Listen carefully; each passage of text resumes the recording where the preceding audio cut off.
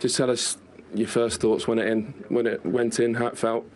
Yeah, I think it was pretty late, but I know Ross well. He's a good lad. I'm good friends with him. So I think he just mistimed the tackle. Obviously, after the game, he apologised. It was a little bit late, but thankfully, I'm all right. And like I say, I think it was just mistimed.